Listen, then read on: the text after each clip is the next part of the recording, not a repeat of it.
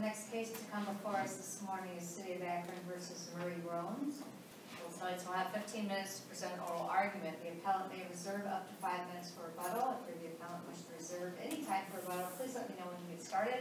I'm keeping track of the clock. You can also keep track of the clock on the wall over there if I do this machine correctly. Please don't use the names of any victims or minors as we are recording this oral argument. It will be posted on the court's YouTube channel. We've read the briefs and we are ready to proceed when you are. Oh, good. Would you like to reserve any time for rebuttal, counsel? Sure, maybe a little bit, 5 minutes. Okay.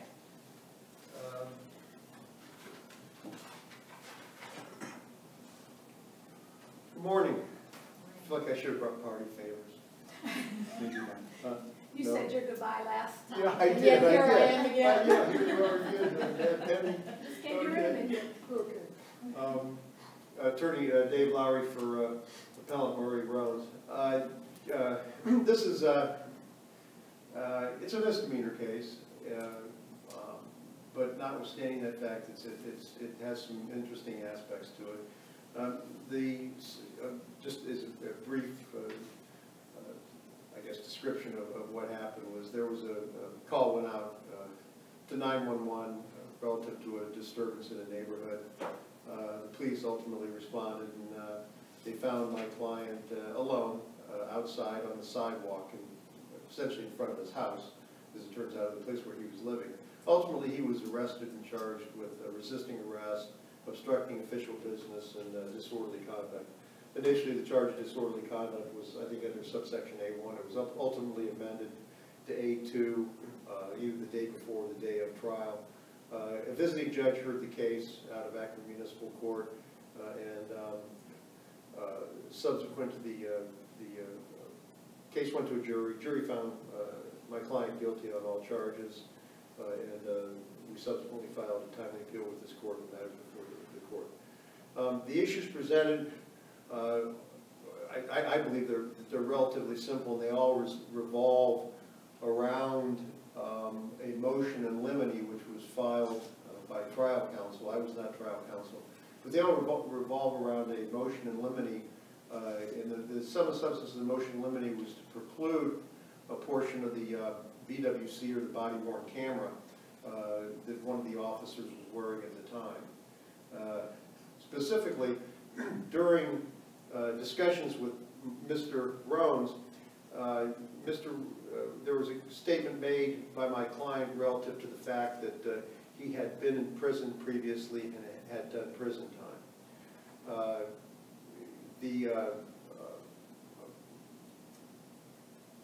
Ultimately, trial counsel did file a motion in limine to preclude that on the basis of evidentiary rules, claiming obviously that the perception was it was more prejudicial and probative, and it went to a substantial right, constitutional right, essentially to a free trial. The trial court judge denied the motion in limine, but I guess from my standpoint, perhaps the court's standpoint, this case and the arguments that are set forth by my client are identifiable in really about 5 or 10 pages of the transcript. The court had a hearing on the issue of the motion to suppress the motion in limine, and Judge Perk was the trial court judge. And in the transcript, Judge, at page 16, line 6, he denied the motion in limine. He also permitted that time the prosecutor to amend the complaint, which we talked about previously. But it's important that the judge said at line 6, he said, obviously part of the ruling of denying the motion in limine is that the parties don't make any additional issue of the statements that defendant made. But then he said, but I don't see how I can take them out under the circumstances they are today. So in his ruling, he says, look, I'm not going to grant your motion in limine because there were some technical issues. If you read the entire transcript with actually redacting or pulling that portion out based upon the exchanges at the time. But he clearly said, don't make any additional issues of the statements that are made. That's on page 16 at line 6. So the case would... I have a question. Yeah. He may have clearly said that, but was that clear lot of different ways that that second part of the motion could be interpreted. Don't talk about why you were in prison or, you know, your prior conviction and the facts surrounding it. Wasn't really all that clear.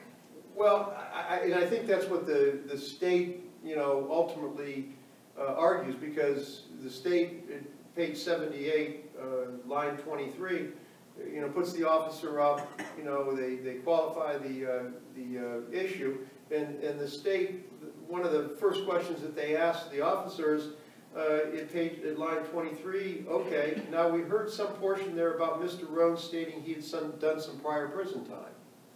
I mean, and then if you read that, the prosecutor goes on at the time and sort of has, in my opinion, you know, a half-baked argument where he says, I think what you're alluding to, and that's at page 80, line 5, the prosecutor says, then I misunderstood your ruling and thought I was permitted to discuss what was going to be heard as to how it, and there's that goes on, and the judge says, it was heard and that was it, and we don't discuss it. But the judge clarified, I think, it wasn't, it certainly wasn't, it certainly wasn't a misunderstanding to Judge Burke at the time, because on page 79, at line 22, Judge Burke said, I told you not to discuss it, not to mention it. So, you know, what's in the transcript versus, you know, you got body language and everything else, you know, that kind of sends a message to people. I think it was clearly, I don't think there's any doubt that the trial court understood his admonition to be that, I told you not to discuss it, not to even mention it.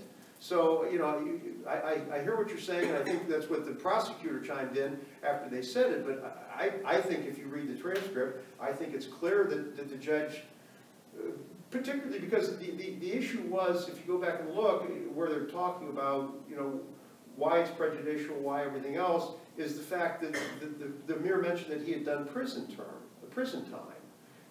I think that the judge's ruling where he says don't talk about it, don't mention it, I think that's pretty clear that it was not to be mentioned and it was not to be discussed. And even if it was, the nature of the question, that there was a portion that said that he had done some prior prison term, I think that cuts right through any vagueness that there may have been. I think that question circumvents any vagueness issue and goes right to the issue. You're told not to talk about the prison term, and you ask a question specifically about it. And then as you go on, where you know, the prosecutor says, well, gee, I misunderstood the ruling. I don't think there's any possible means or method that anyone could misunderstand the fact that you're not supposed to talk about the fact that he mentioned that he was going to prison. So I think that when you take a look at the sum and substance, I guess my first issue is I think the motion in limine should have been granted. I think the court should have found a way to redact the relevant portions, and I think that there's no doubt in my mind that the material that the judge allowed in was clearly more prejudicial than it was probative. I mean, there was no probative aspect to it whatsoever. And then if you take a look at that, if you say, well, that's not the case, okay, which is my assignment of error number 1, and you move down the rung to assignment of error number 2, my assignment of error number 2 is that there was prosecutorial misconduct, and that the court clearly admonished the prosecutor and said, don't talk about it, and the prosecutor comes out and asks a question to point on it. I mean, it was to point. And based upon that, I think that's prosecutorial misconduct, and as I talked about in my issue number 2, if you don't believe that, then, you know, the question is that, you know, my assignment error number 3, as you go down the rung, is that, you know, the prosecutor or the defense counsel made a proper and timely request for a mistrial, and the judge denied it.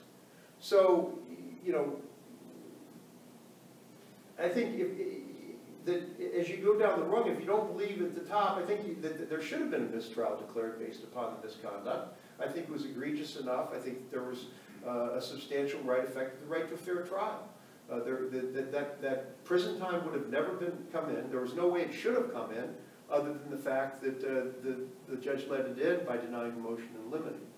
Counsel, that just goes to the point I was going to make. may have disobeyed the trial court's order, but at the same rate, when you're talking about prejudice, how can you say it's prejudicial when the video itself, the audio, I should say, he talks about being in prison? And that was played in front of the jury, right? It was played for the jury, that's correct. So if we would rule that assignment of error 1, the trial court did not err in allowing the motion, denying the motion in limine and allowing the videotape in, doesn't that take care of your other 2 assignments of error? I think it does. Well, No, I'm saying if it does, if we say the trial court did not err in allowing the videotape in. Because the point is, the jury here heard him say, I was in prison. Right, correct. I don't disagree necessarily with that statement. I think that if the court disposes of assignment of error number 1 in that manner, that may very well address the other 2 issues, assignments of error. Thank you. Um, And Bill, you're just now into that 5 minutes, you may continue. Yeah, I'll go ahead and save that last 5, just in case. Okay, thank you. Councilman State.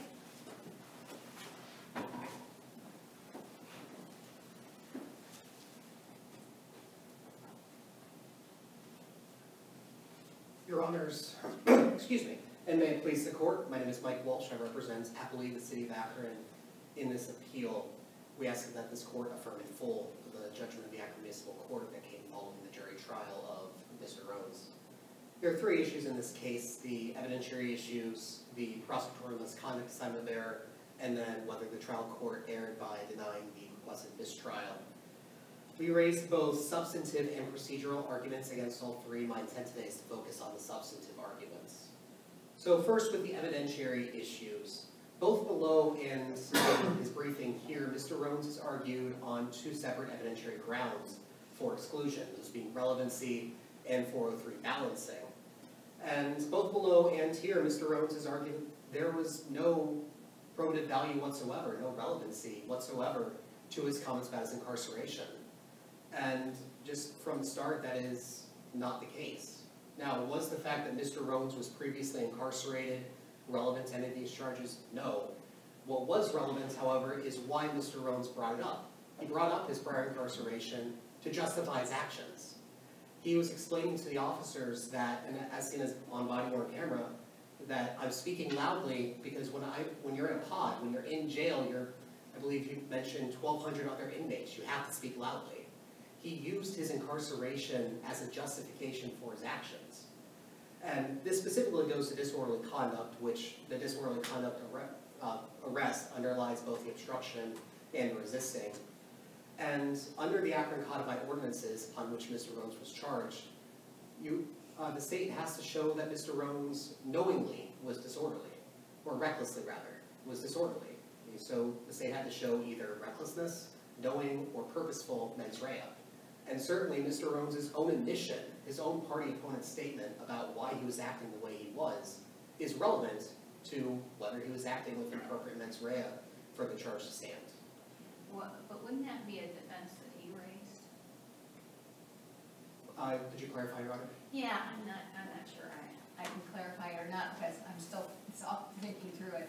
But I guess the point is, he was saying, here's the reason why I am screaming, because I used to be in prison and I had to speak at that volume level. I guess my question is that something that would come in going to his mens rea, or would that come in more as a defense that he would raise? I think it could come in as both, Your Honor. And perhaps that's the irony of this case, is I think one of the strongest relevancies of this evidence is actually in Mr. Rhodes' defense. Mr. Rhodes, I believe below, could have argued that based on what he said in the video, I just got out of prison. At one point does say he just got out. I've been there for 34, 35 years, and when you're incarcerated, this is how you have to act. And therefore, since I just got out, it's not reckless of me to be behaving the way that I have for the prior 35 years, now that I'm fresh out on the street. And So that's what I guess I'm getting at. The state, to prove recklessly, would not have had to demonstrate that he was yelling loudly because he was in prison. They only have to prove that he was yelling and wouldn't cooperate with the police and stop yelling. So why should the prison factor even come into play, is what I guess I'm asking. Sure, Your Honor. And the prison factor could also go to the flip side of the defense, which would be Mr. Rones is telling the officers that I'm behaving right now the way that I did in prison. It's showing that he is aware that he is being loud, that he is being somewhat belligerent. And that would go to recklessness, if not knowing or purposeful. But the videotape itself would demonstrate him yelling and screaming and acting disorderly. Certainly, Your Honor. And that would also go to the city's harmless error argument, which is that even if this evidence did not come in, there's still sufficient evidence in the record and certainly in the video to show that Mr. Rones was behaving disorderly. It is the city's position that this evidence is relevant in either direction, either to help Mr. Rones in saying that he was not being reckless, that he was behaving as the only way he knows how for the prior 35 years, or that it shows that Mr. Rones was well aware that he was being loud, that he was being disorderly, and that the officers therefore had reason to arrest him and the jury had reason to convict him. And whether or not this so if this is relevant, that's where the 403 argument comes in, which is that the evidence has to be substantially the probative value of the evidence has to be substantially outweighed by the danger of unfair prejudice, which is what's argued here. Unfair prejudice requiring that the evidence might result in an improper basis for the jury's decision. And in this case, the perhaps irony is that Mr. Rones made his incarceration an issue in the case by using his prior incarceration to justify his actions. So keep in mind, the jury does not know what Mr. Rones was incarcerated for. The jury does not know anything about his incarceration other than the fact that he had been there and for the length of time that he said he was there. And so all the jury has is the fact that he was incarcerated, and while incarcerated, he behaved in this way. And that's not, if the jury even decided on that basis, that's not an unfair basis to decide the case upon, because Mr. Rones made his time in prison relevant to his actions outside. On the prosecutorial misconduct and mistrial issue, the city sees these as interlinked. The motion for a mistrial below was only raised off of the alleged improper question. So both the mistrial and the prosecutorial misconduct turn on the question that was discussed by opposing counsel. And it all gets back to exactly what Judge Callahan brought up, the statement that obviously part of the ruling of denying the motion in limine is the parties don't make any additional issue of the statements that defendant made. And the fact that this does have multiple meanings. No, don't make any additional issue could be taken, as Judge Burke took it, to mean you can play it in the video, but no more mention, nothing else. It can also be taken as the prosecutor took it, to mean that this is coming in, you can discuss what's in the video, but this discussion from the video does not open the door to discussion of, for example, what Mr. Rose was incarcerated for, as it would have had Mr. Rose gotten on the stand and explained that he was incarcerated. That might have opened the door to further discussion. But even aside from whether or not the question by the prosecutor was improper, there's absolutely no prejudice here. First, both this court and the Ohio Supreme Court have held that an appellant cannot sustain an assignment of error on a sustained error below. And that's exactly what Mr. Rose is trying to do here. Immediately after the prosecutor asked the alleged improper question, the defense counsel objected, and the trial court immediately sustained the objection. The witness at no time in this case was allowed to answer the prosecutor's question. So the system worked here. Judge Burke interpreted his motion in limine to be, as he did, that there's no further mention of it. And when the prosecutor ran afoul of that in Judge Burke's eyes, the defense counsel objected, and Judge Burke struck the question. Further, the trial court here granted curative jury instructions. Now, there's certainly some oddities here with the jury instructions in the sense that the record has 3 different sets. It's the city's position that since the transcript that we have does not show which set of jury instructions was used, that the presumption of regularity in the absence of record means one of the 3 sets was used. And all 3 sets contain the same curative instructions. One being that statements by counsel are not considered evidence. The other being that statements that were stricken by the court are not considered evidence. And here, this statement falls under both. The only statement that Mr. Rhodes alleges constitutes prosecutorial misconduct, and the only statement that Mr. Rhodes alleges justifies the mistrial, was a statement by counsel, which the jury heard was not evidence, and was stricken by the court, which the jury was told not to consider. And as this court must presume that the jury followed its jury instructions, and to the point of prosecutorial misconduct, where the question is, could this court determine beyond a reasonable doubt that the jury would have found Mr. Rhodes guilty without considering the alleged misconduct? The answer is yes, because this court already has to presume that the jury found Mr. Rhodes guilty without considering the alleged improper question. As for a mistrial, well, the mistrial assignment of error here is barred by Ohio Supreme Court precedent. In State v. Sage, the Ohio Supreme Court held that a single improper but unanswered question does not amount to prosecutorial misconduct that would warrant the granting of a mistrial. This case falls directly within the 4 corners of Sage. It was a single question that was asked but unanswered, immediately objected to, and the objection was sustained. Under State v. Sage, this court cannot find an abuse of discretion on the mistrial issue. And again, even if this court were to find an issue there, the prejudice was cured by the jury instructions. And if there are no further questions? Seeing none. Thank you, Judge counsel. Thank you. Judge Callahan, congratulations on your retirement. Thank you. We will rest in our briefs. Thank you, counsel. Chair Loudon? Yeah, thank you.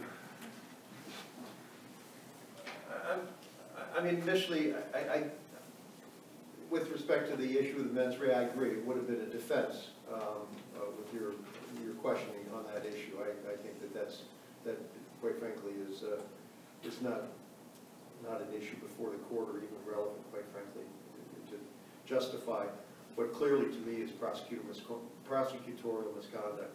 I mean, I'm going to go back to page 78. I think it's the only page the court really needs to read. And if you read this, now this is after the judge tells the prosecutor, don't mention it. If you read this page and you start around line 13 or so, the prosecutor asked, were there any other issues from that point forward with the defendants? No.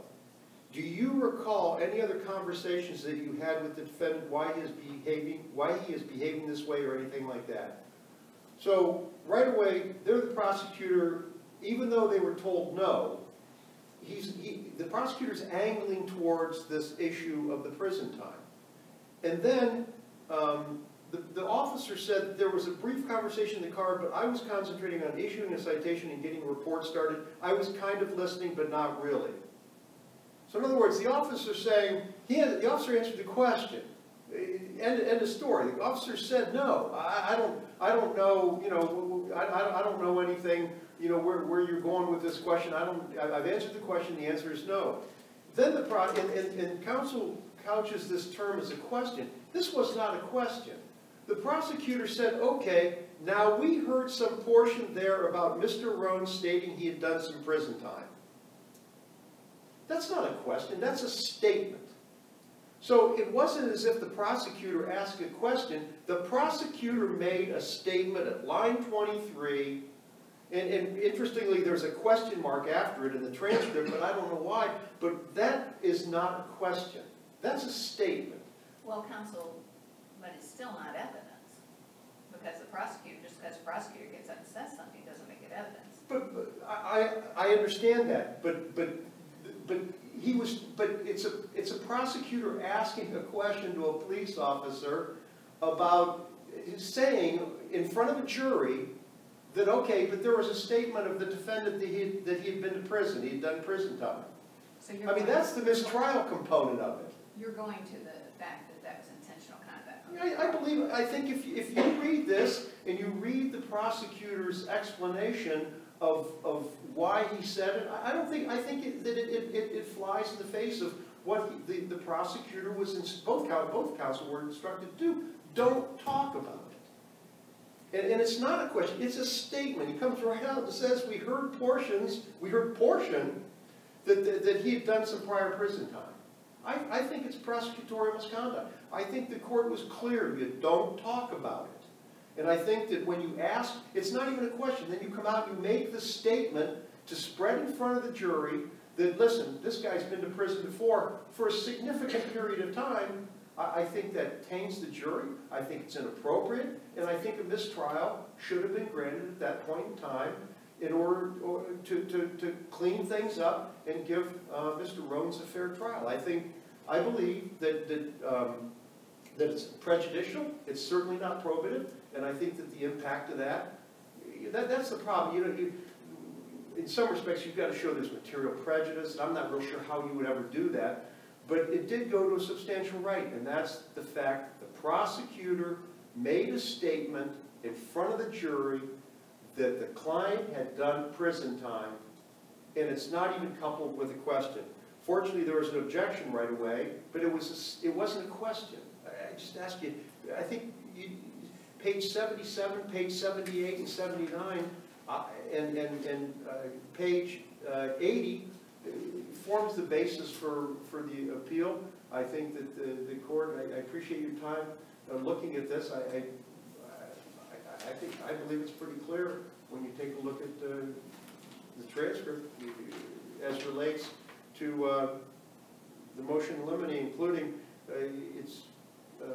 the beginning of the transcript is where the court discusses the issue of the motion in limine and why the court ultimately didn't grant, but I think it's relatively clear. Thank you for the time. Good luck. I'm sure we'll see you around somewhere. Sure you will. Thank you. Thank you both for your presentations today. The court will take the matter under advisement. We will issue a written decision which will be mailed to all parties to this appeal as well as posted on the